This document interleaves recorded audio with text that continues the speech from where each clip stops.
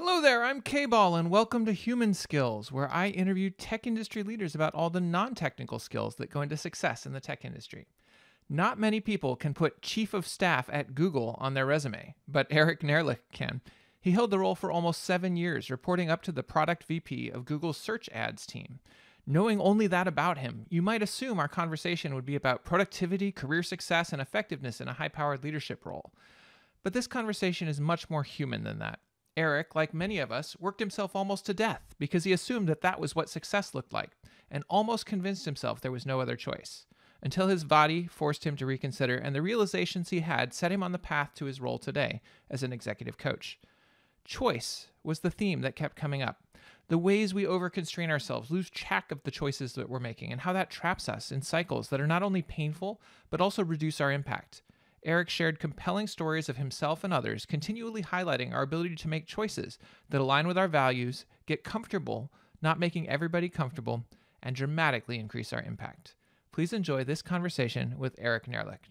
Eric, welcome to the show. Thanks, Kevin. Happy to be here. Yeah.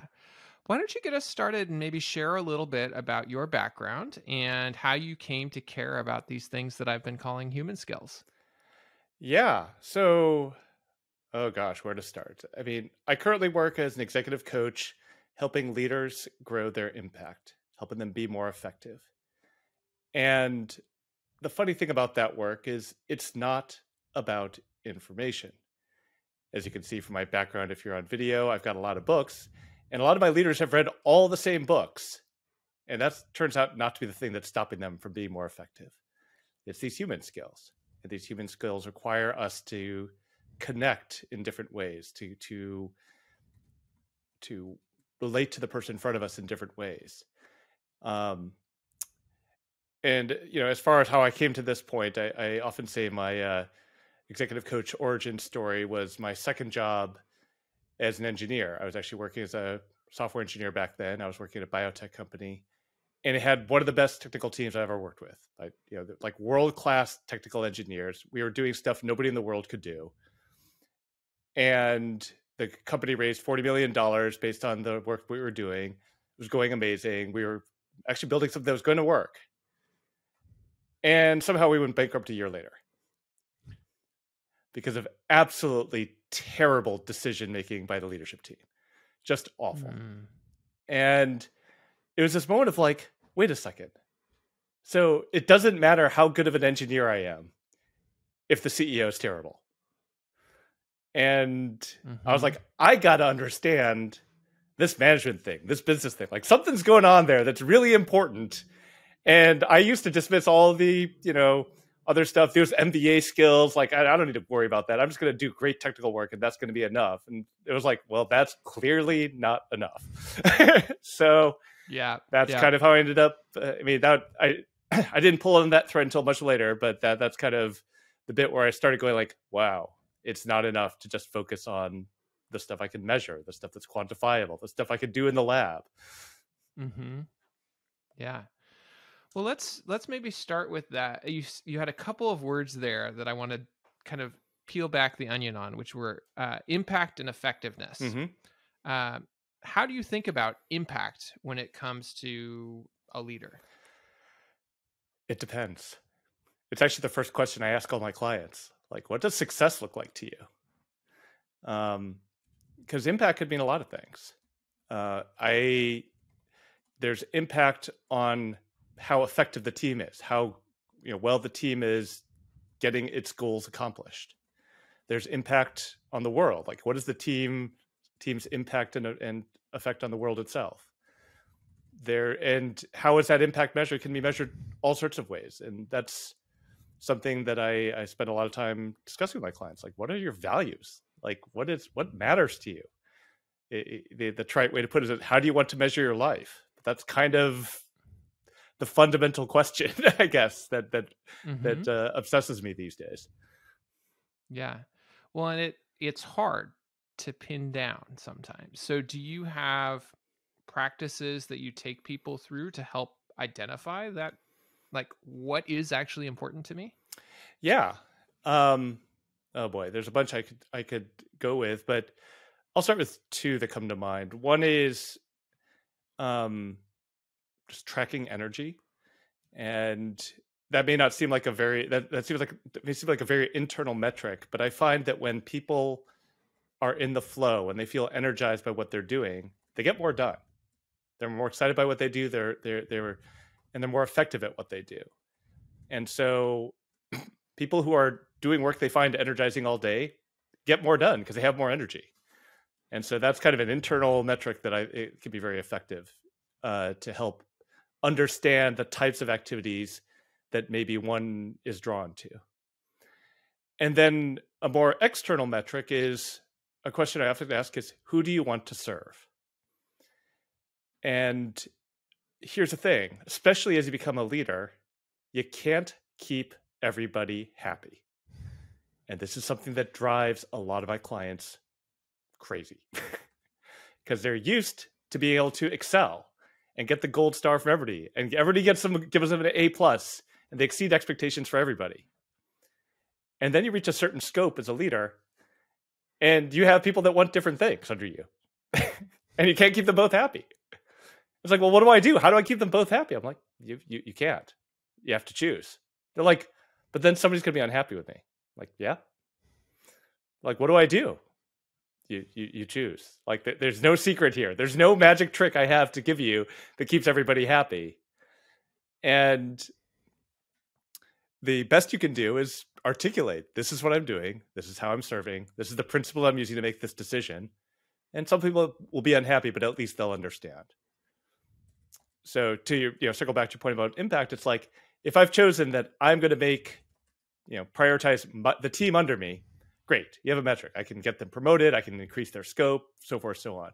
If you're saying I'm going to prioritize the company, which is what you kind of should be doing as an executive, then it's like the company metrics are a good proxy. Or if you're working in a nonprofit, you could say, like, this is the community we want to help. How are they benefiting from what we do? Whatever it is, you can find the people you want to help and some measure of their success and use that as a proxy. I love that. Okay, I'm gonna keep poking at some of these directions. Sure. So you highlight that you can't make everyone happy, and I think many of us are people pleasers. That's very uncomfortable. Do you have any recommendations for how to get more used to that fundamental trade-off that you have to make of, well, if I make these people happy, these people are going to be unhappy, and vice versa? Yeah, I mean, it starts by trying it. I mean, there's really no answer here. So I guess I have two stories I'll share here. One was, so I worked at Google for many years, and early into my time at Google, I was working way too much, like 8 a.m. to midnight every day. Sometimes I would take Saturday afternoons off, and ouch. Yeah, it was brutal. And the really annoying part was I was not actually being that effective or impactful. I'm like, this is not working for me. And my director at the time, a guy named Sanjay Datta, who is now the CFO of Upstart, he was very effective, very impactful. People up to and including Eric Schmidt, the CEO, and Patrick Pichette, the CFO, would listen to him. And he left work at 6 p.m. each day. And I'm like, how the hell do you do that? He's like, well, I come to work and I work on the most important thing first. And if I don't get to the next thing, that's okay. It's not as important. And you're like, well, that can't be that easy. But the secret of what he did was he chose what was most important. So people would send him email. He would never respond to emails. People would put meetings on his calendar. He would never show up. The only thing he would work on is the thing he was doing for the CEO and CFO.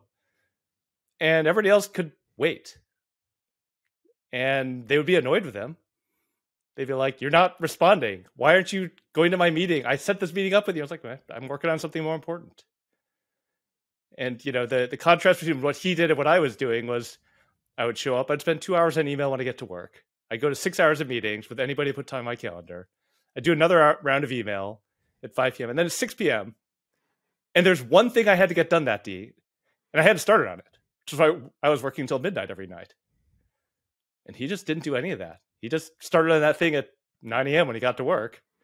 And then whatever time he had left over, then he would spend on emails and meetings. So that's I think part of, to answer your question, like how do you learn to do it? Like seeing the difference in impact that he had by being willing to just tell people no and say this is more important was really critical for me. Yeah. Well, and I think that's the key that you're showing with that story, is it not just like he was telling people no and making them upset. He was being more impactful by doing that. Yes. And he could see the impact he was having. And he, speaking of my question, who am I serving? He was like, I know who I'm serving. I got the CEO and the CFO waiting on this, and I'm willing to say no to all y'all to make sure they're happy. Yep. That's awesome. So one of the things this shows is, I think, a core principle of possibly life, certainly leadership, certainly engineering, is that there is no absolute best situation or best solves everything. Everything is about trade-offs. Mm-hmm. And one of the things you've highlighted is like you make trade-offs in where you spend your time. You make trade-offs in who you're serving. Are there other kind of core trade-offs you've seen show up over and over again? First, I want to just reinforce what you just said. That like one of the core principles I think of my leadership coaching practice is clarity and focus. If you are clear on what your priorities are, on what's most important, that goes a long way. And when you can focus and say no to other stuff that is not those priorities, then you can have a huge amount of impact. There's this great image from the book Essentialism by Greg McKeown, which shows like you have a certain amount of energy. And if you spread it in all directions, it's like little arrows in all directions. You're making a tiny bit of progress. If you take that same amount of energy and you put it all in one direction, it's like an arrow this big. And that's impact. And that's kind of the essence of what I'm talking about here. So I think the main two that you named are the big ones. Like, where am I spending my time? And who are the people I'm saying yes to? And there's details beyond that in terms of like, what is the work? I guess the other one is what is the work I'm saying yes to? So here's the thing about high performers. They can do a lot of things. And they can do a lot of things well. So just because you can do something, and even that you can do it well, does not mean it's a good use of your time. So this is where we introduce the idea of opportunity cost. What else could you be doing with your time that could be doing more? It could be more valuable. So an advisor I heard about once asked the question, "Are you doing $80 an hour work when you could be doing $8,000 an hour work?" And I just love that, because it's like $80 an hour work is valuable. Like that's an important work. Like that, it's not just like you get somebody off the street to do. It's important. But if you're the CEO of your startup and you're not setting the strategic direction, and you're not doing fundraising, and you're not figuring out the culture and the things that are holding your team back, that is millions in opportunities you're missing. And if you're like filling out your expense reports instead of doing that, it's like, what the hell are you doing? So that, I think that idea of opportunity cost is really is another kind of key concept here. Yeah. But they're all such interesting things too. And that's okay. Like I've actually been talking about this with a bunch of clients recently, people that are like CTOs and VPs of engineering, and like they like playing with technology. Like that's why they got into this. They like playing with technology, and they're like, I know it's not the most valuable thing. Like it fails that test of $80 work versus $8,000 work. The most valuable work they could be doing is like what one of them derisively calls politician work. I have to go talk to my cross-functional partner. I got to go talk to the CEO. I got to smooth this over. I got to deal with this people issue. And all that stuff is actually draining for him. Mm-hmm. And so there are times when it's actually okay to do the stuff that's quote unquote objectively less valuable, because you need to do something to keep yourself energized, to build up your energy so you can handle the draining stuff. Otherwise, you can't do this job sustainably. Yeah. Well, I think that's key is, right? It's not that you have a fixed amount of energy. It's that some things give you energy and some things take it away. Yeah. And you can't always do only the things that give you energy, because those might be only the $80 an hour problems. Mm-hmm. But if you only do the things that drain you, you're not going to last. You're not going to last. And the funny thing is, a lot of my clients are the type of people that are like, well, this is hard and I'm good at doing hard things, so I'm just going to muscle through this and I'm going to push through this hard thing. And I'm like, yeah, it doesn't get better. Like there's no way for you to keep you can do this for 6 months, sure, maybe a year. But like, if you want to keep doing this job for more than a year or two, you have to figure out a more sustainable way to handle it. And that means finding the things that energize you and incorporating them into your week, even if they're not necessarily the most quote unquote valuable, because it's also not valuable to the company if you quit and burn out. Yeah. So let's get tactical on a couple of these things. So you highlighted clarity and focus are big themes of your coaching. And there's tremendous value there. Do you have particular exercises or practices that you will take people through to get clear on their own priorities? Yeah. I mean, I guess I think generically, one thing I often ask people to do is talk about what is important in their life. And it's like, maybe their family, the work they're doing, their friends, whatever it is. Then I ask them to look at their calendar and look at where they actually spend their time. And, I just as a rough metric, I say, like, you have basically 100 hours a week if you actually sleep and, take care, like do minimal self-care. So how are you spending that 100 hours? And if 90 or 100 of it's on work, that's a choice. You can do it. I certainly did it for several years. But it meant I was sacrificing everything else in my life. And, then I eventually made a different choice.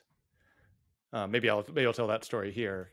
But so after that, this 8 a.m. to midnight kind of working schedule, and I was doing that for multiple years at Google, I hit a point where my body just gave out. I'd been told that is what I had to do to get promoted. And I was like, well, I'm going to do whatever it takes to get promoted. So I'm going to prove I earned this. I'm going to prove I deserve this next promotion. And and then I got to Christmas Day and my body just collapsed. Like, I had 103-degree fever. I was in bed for a week. And I'm lying there going like, okay, I haven't seen any friends. I'm not even getting to see my family because I'm too sick. What do I want this promotion so much for? Like, what am I doing? And for the first time in my life, I was like, what if I said no? What if, pleasing my manager wasn't the highest imperative for me? And I went into my office. I went into the office in the first meeting I had with my manager. I'm like, yeah, that's not happening again. I'm done working that hard. And she was like, if you can't handle it, I'm going to give the work to somebody that can. I'm like, okay. That means you're not getting that promotion if you can't do the work. I'm like, I understand. So she took away half my team. She slashed my performance rating from strongly exceeds expectations to barely meeting expectations. And the thing that I thought would be the end of the world, which is those consequences, wasn't. I was like, this is actually kind of nice. I'm working 40 or 50 hours a week. I get paid the same. I have time to hang out with friends and do things I enjoy. And wait, why did I care so much about that promotion anyway? And it was just it was the first time I kind of realized I had a choice in that way. And it really kind of set me on the path that then led to me becoming a coach, because this moment of clarity, I would almost say this epiphany, was like, wow, do other people know that they can have a choice too? And I look around, I'm like, no, they don't. I want to tell them this.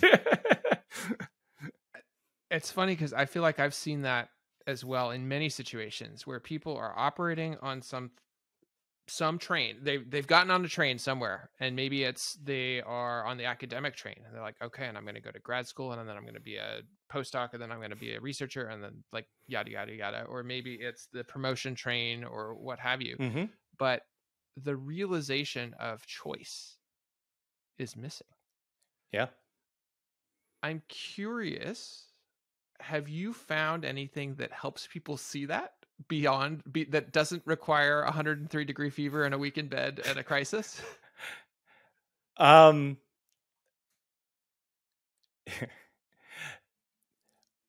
like to believe that I help people see that as a coach. And I've helped a few people through to understand more of the options that are more available to them than they think, by asking them to talk me through, like, okay, so what happens if you don't make your manager happy, if you don't get that promotion, if you don't whatever, and talking it through and then sharing my own story often helps them go, oh wait, maybe there's a possibility.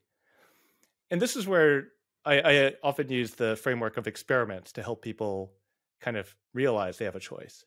Like, I'm not saying like quit your job tomorrow and go do something else.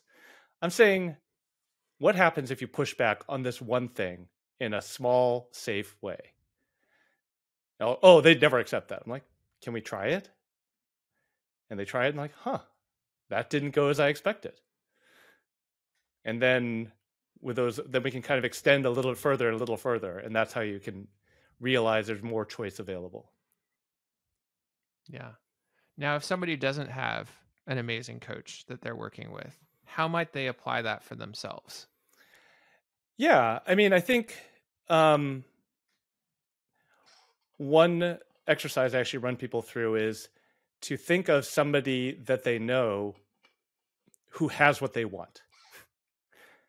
So like, it could be executive presence, it could be influence, it could be lots of things.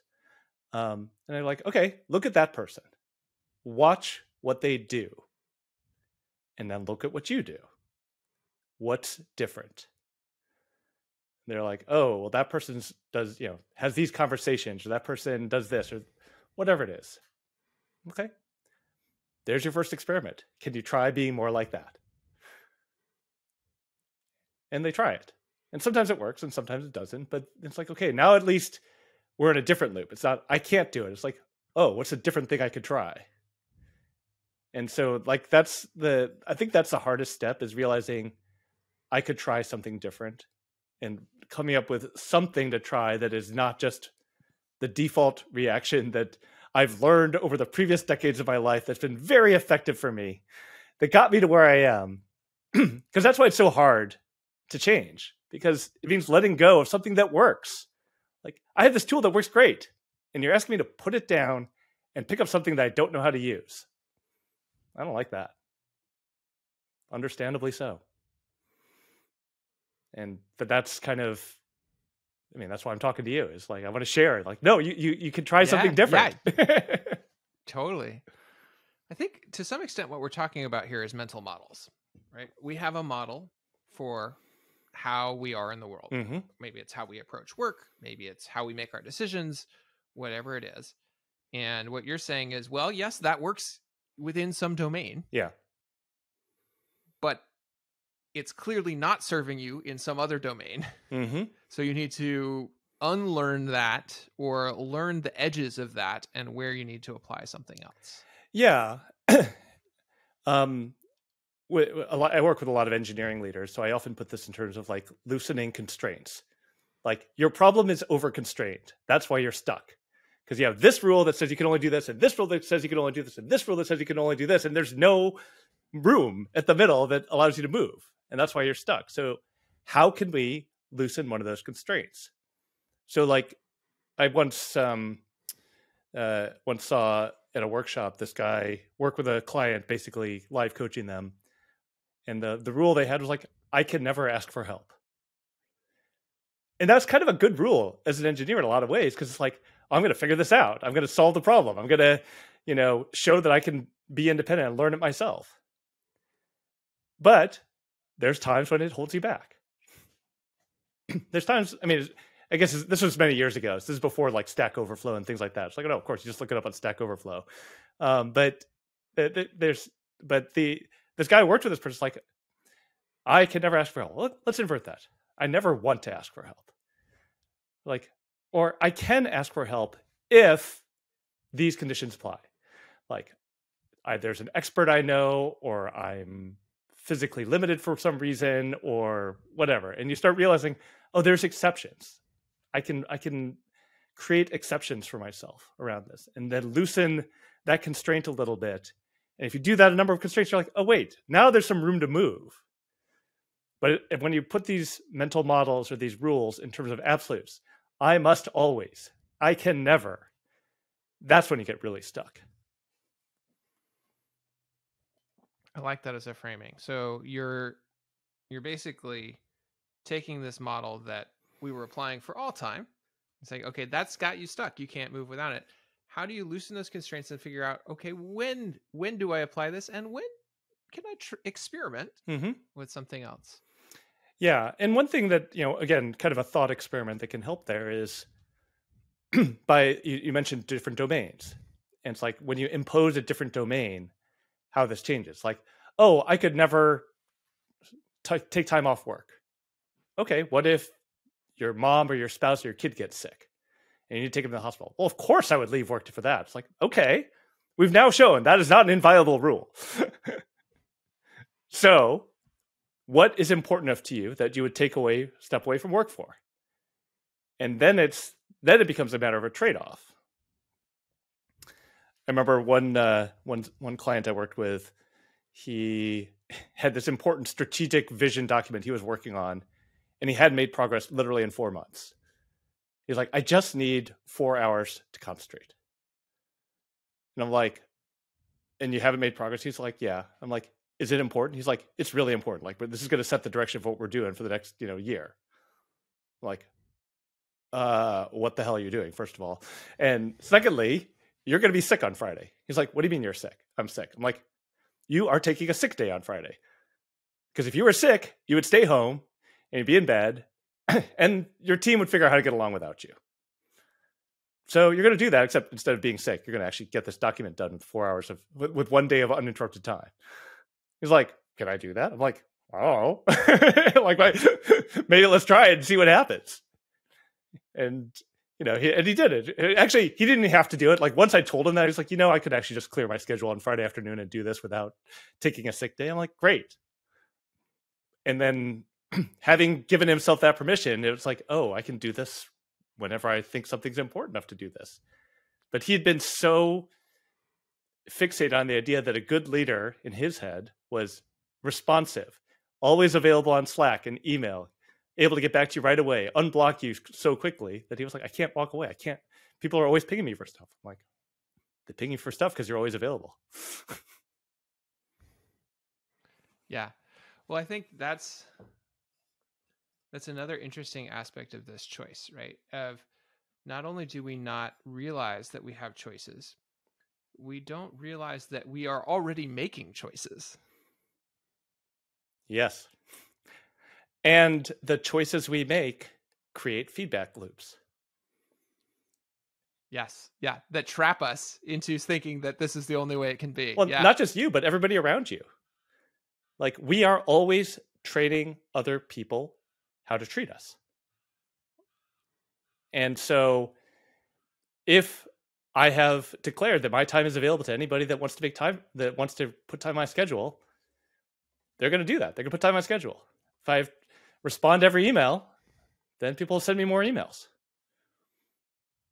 And I now feel a lot better for not getting back to a lot of my emails. I mean, that's fine. I mean, it's just like, and that's a choice. Like, if it's important to you if it's important to you to be responsive, then you do that. But it comes at a cost, which is that you don't get to other stuff because you're always responding to emails. And that's the trade-off. And, again, the example of my director that was like, yeah, I don't respond to email. If it's really important, somebody's going to find me and tell me to do it. Yeah.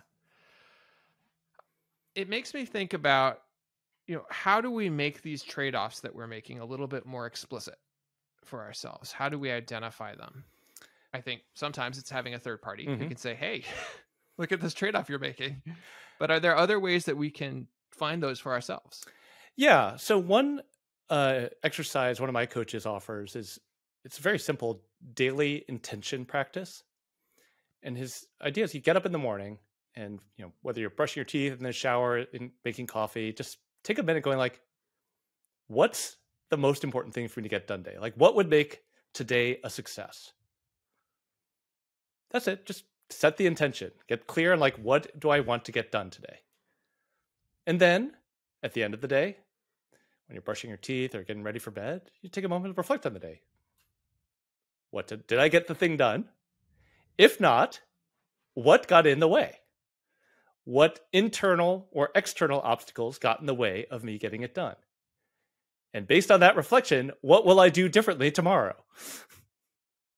Mm-hmm. And if you do that consistently, again, that provides focus, it provides clarity, and it gives you a chance to practice that on a daily basis. And anything you practice daily, you're probably going to get better at over time.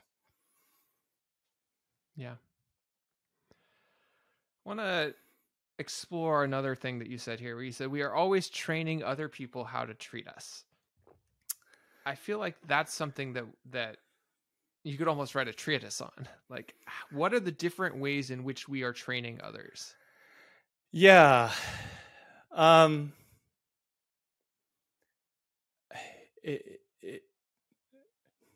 not sure. I have to think about how to explain this. I think it's everything that we do because we're part of a system with other human beings. And whatever we do, people are creating their own mental models of us that then they build their own actions in response to. And so, for example, like when I was burning out, I was like, yeah, I'll respond to all the emails. I'm going to do every task that's sent to me. And so my manager learned they could put anything, no matter how minor, on my plate, and I'd do it. I was training her to just dump everything on me. And she was being rewarded for it. She got all the work done. Like, after I did leave, I left that job, later that year after I had that burnout. And I checked back a few months later, and like it literally took 4 people to replace the work I was doing. Like, yeah, okay, that makes me feel a little better. Like, I'm not just incompetent. Like, I was actually doing an inhuman amount of work. But here's where I was training them. I would say yes. I would do it. I would get it done, and I wouldn't complain. And what I took away from that experience is like, the thing, I can't change what other people ask of me, but I can change how I respond to it. Instead of saying cheerfully, yes, I can do that, I'm like, here's what I would stop doing if I'm going to take that on. What do you think about that? Or I can show the strain. Like, oof, I can take that on, but that's pushing my limits. And, I might have to ease off for a little bit after that if I'm going to take this, this urgent project. So instead of cheerfully saying, I got this, boom. It's like, let the machine show a little bit of the strain, show that I'm redlining. And, and then there's a little more feedback to the other person in the system to maybe take different choices. Or maybe not, which is also a possibility. People are like, well, but what if my manager just keeps pushing anyway? I'm like, yeah, okay, great. Now you know. Now you have that information and you can decide, am I going to keep delivering no matter what and accept the cost to myself and my physical and mental health and my relationships to stay here? And if you do, that's fine. I'm not telling people that's a wrong choice. There are people that work is the most important thing in their life, and great, do that. But just make it consciously. Don't just fall into it and say like, oh, I have no way out. Accept that like, yeah, I'm willing to make this trade-off because, we're going public next year and that's gonna set me up for life, and I can survive this year. Great. Make the choice. Yeah. But make it explicit and make it something you're opting into, not defaulting into. Yeah, because that's the thing that really is so, I guess, disempowering and draining. It's like, I don't have any other options. I'm stuck. I can't do anything else. And it's just not true. I guess, there's famous book, Man's Search for Meaning by Viktor Frankl, where he tells a story. He was in the concentration camps in World War II. So he had control of nothing. Like, he was on the verge of death every day. Every single minute of his day was supervised by guards who would beat him for stepping even an inch out of line. And he still could control the story he told himself about his experience. He could say, this is why I'm struggling. This is what's important to me. I will find times to do little moments of kindness for my fellow prisoners. I can choose how I respond to this. Even in that sliver of freedom he had, he could do something with it.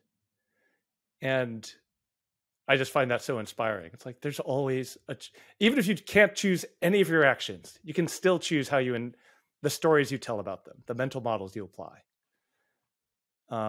So that's I think one of the elements here as well. It's like if you can't change anything else, change the story at least. Yeah. So I'm curious, do you have, as we're talking about stories and mental models, do you have stories or mental models that you have found tend to be helpful more regularly, that you either use yourself or that you recommend to folks? Yeah, I mean, I've told a couple of them already. The most important thing first, $80 an hour versus $8,000 an hour. Like those I tell them over and over again because they resonate with people. Here's three more that come to mind. Two more? I don't know. We'll figure out how many there are later. I was once taking a workshop for new managers when I became a new manager at Google, and the facilitator walks in and says, "Who here likes to help people?" And everyone's like, "Me." You're like, "I'm here to help people. That's why I'm becoming a manager." And then she was like, "Who here likes asking for help?" And she just let that silence linger. It's like, if nobody asks for help, nobody gets the joy of helping. That's interesting.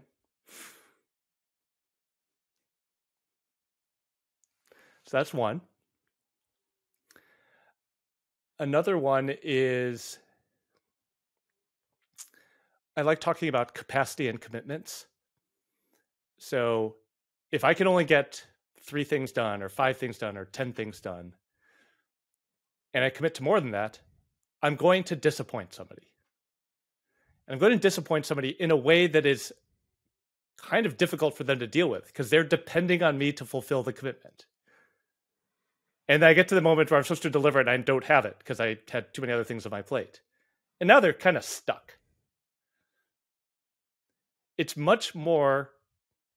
So I bring that up to people. It's like, you may think it's better for you to say yes to everything and figure it out. But in that situation, you are not doing the other person a favor.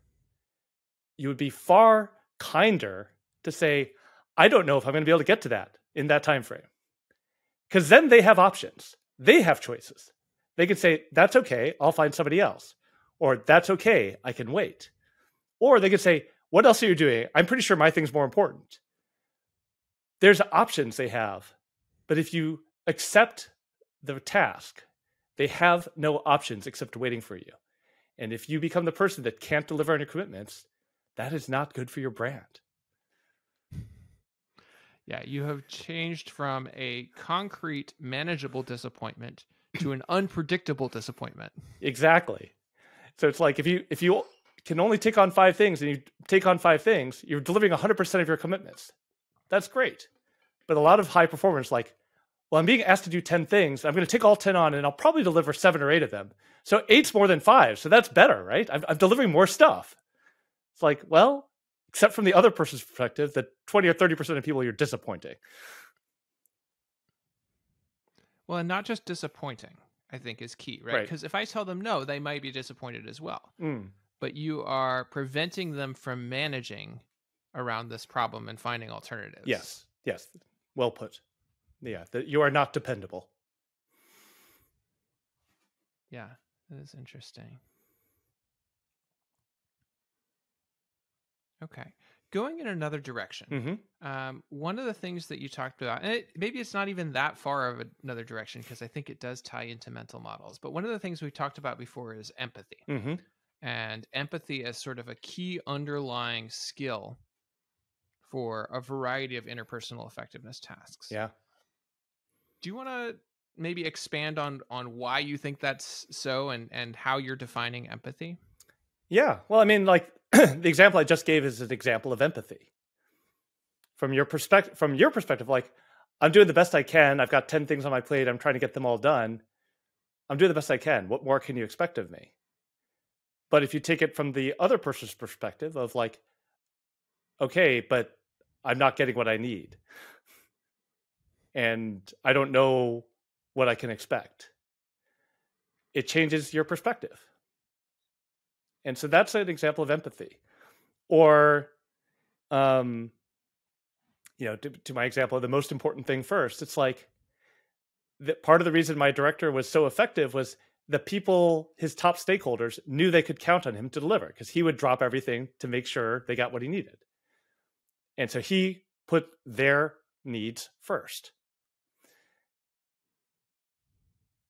And that's, and that's something that you can practice even if they don't tell you what they need. And this is something I try to teach my clients. It's like, they're like, well, I don't get one-on-one time with my VP or CEO or whatever. Like, how do I know what they care about? I'm like, here's what you do. Every single time they open their mouth in a meeting that you're in attendance, write down what they say and write down what they ask. And the questions they ask and the things they choose to comment on will give you a pretty good map of what they care about. And that's true of everybody that you work with.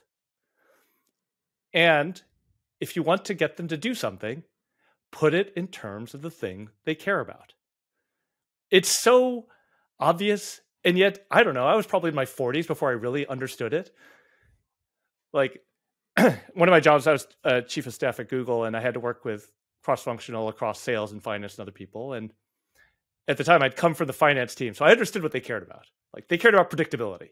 They're like, are we going to deliver on time and on budget? That's what they cared about. So it's like, okay, I'm going to work with you to get you the numbers you need for that. The sales team, I'd be like, here's a really cool product feature. They're like, yeah, I don't care. Like, what about this? Like, no. It's like, then I realized the thing that they always talked about was, how will this affect my quota? Because that was their compensation. That was their performance. Can they beat their quota?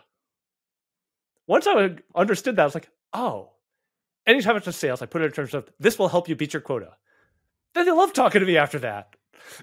I was speaking their language. It's kind of a dumb example, but it's like, I'm telling you, if you have sales members, you want to work with them, just go with that. It'll help you. Yeah, no, I think that's true.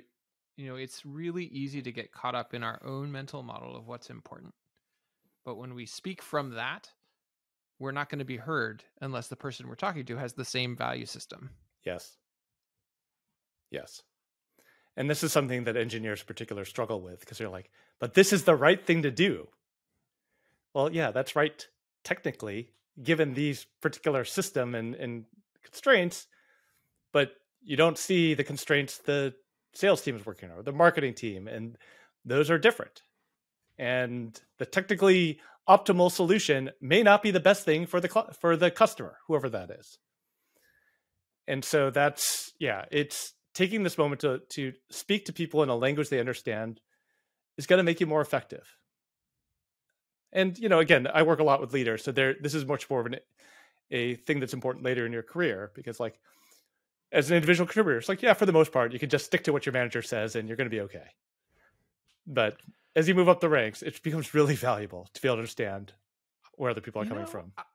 I am increasingly of the belief that empathy is important, even at those low levels of IC engineering, because once you're delivering code to solve a problem, you need to understand the perspective of the person who's trying to have that problem solved. Yes. Because it's very rare that we can lay out the acceptance criteria to the level of detail that it's actually going to drive all of your technical decision making. Like, you have to make some amount of interpretation and decision making. Mm-hmm. And if you don't understand the viewpoint of the person who's going to use this thing, or the person who asked for this feature, or this, report or whatever it is that you're doing, Mm-hmm. those decisions are not going to flow very naturally. Yeah, no, I that's absolutely true. And yeah, as you said, there's micro decisions being made and design decisions being made every time you enter a line of code of how you structure things and what's going to be easy and what's going to be hard to modify later. And it's funny because I guess I have a blind spot kind of around that because my first job was as a software consultant. I was writing code for other people. So I had to learn what they cared about because that was my job. Like the acceptance criteria was like, are they happy? Yeah. And as part of that, I learned to ask the questions to really understand, like, what are we trying to do here? Like, what's important? And, one of my favorite stories from that time was I had one client I worked with for over a year, and he would say, like, I want this. I want you to write code that does this. I'd be like, okay, tell me more about like what that's going to actually do. He'd be like, blah, blah, blah, blah. I'm like, oh, this is actually solving this problem over here. And I have a much better way to do that. So I deliver him something that was not what he asked. He said at one point, it's like, I hate it, Eric. You never give me what I ask for, but it's always what I want. I think that's key because we like to think that our customers, our clients, even our PMs, whoever, are going to come to us with, here's the problem I need solved. Mm-hmm. But humans are intrinsically bad at that. We are really bad at identifying the core problem that needs to be solved.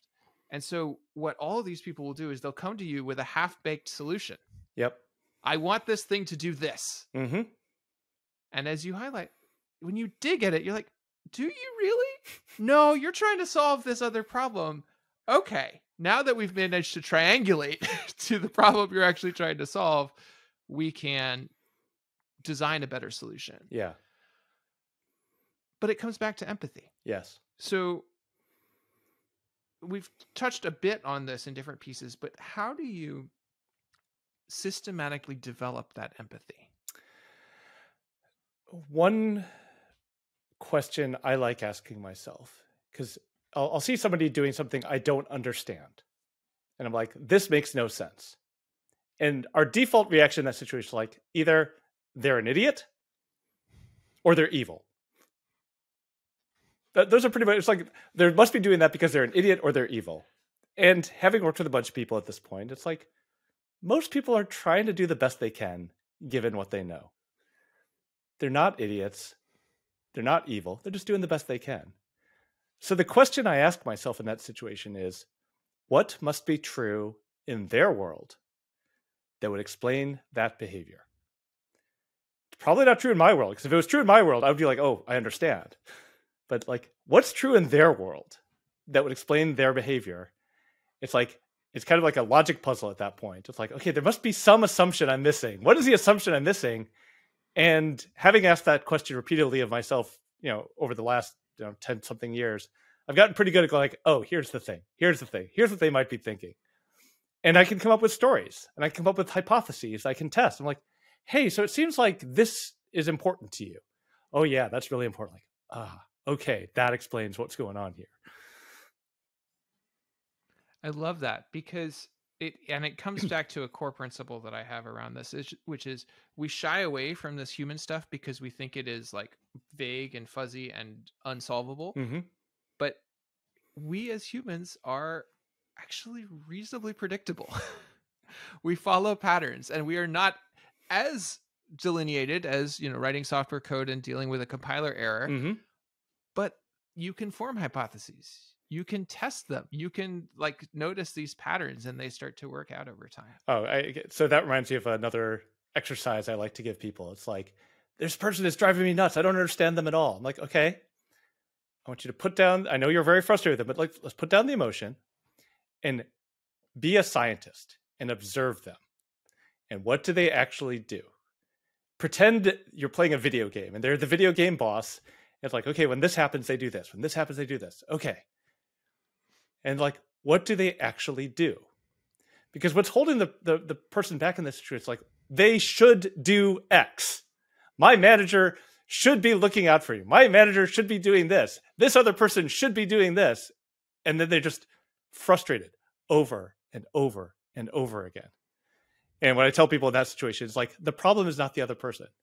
The problem is you haven't accepted the reality. Here, let me show you. If I have this thing and I drop it, you are not frustrated by that because it happens every single time. And yet, you have described this behavior to me of this person 5 times in a row. We've talked about it for the last 3 months, every single time, and you're still frustrated by it. So when are you going to wake up and accept the reality, this is that person, this is who they are, and what are you going to do differently? You know, like an example, there was like one of my clients was dealing with an engineer that wasn't reliable. Like they would say they'd do something and they wouldn't deliver. He's like, they never deliver. I'm like, okay, you're an engineer. If you have an unreliable component in your system, what do you do? He's like, well, I design around it, I make some redundancy. I'm like, why is this hard? Like, you know what to do. The problem is not the other person. The problem is you have not accepted the other person being who they are.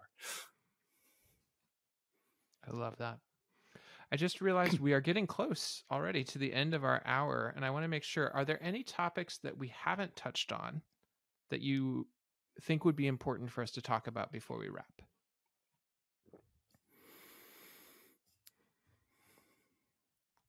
I guess I would, we've kind of touched on it, but I'll just state it explicitly. Like, one of the most powerful concepts for me was it doesn't have to be this way. If we accept our current reality as fixed and unchangeable, then we're stuck. There's nothing we can do. And what I've learned over the last several years of my own personal development is it doesn't have to be this way. I can make different choices and get different results. Instead of burning out, I could say, I'm not working that hard. And yeah, there's consequences. I'm not saying there's easy choices, but I can make a different choice and get different results. We have more power over the systems we're in than we think. So if you feel like you don't have options, I want you to actually look at what you're doing and ask yourself, how am I contributing to keeping this thing stuck in this position? And what could I do differently to get a different result? All right, that's it for this Human Skills interview. If you enjoyed it, please consider liking this video and subscribing to this channel. You can also subscribe to the Human Skills newsletter, which there's a link to right down below, to get notified of interviews like this as they come out. Take care, y'all. This is K-Ball signing out.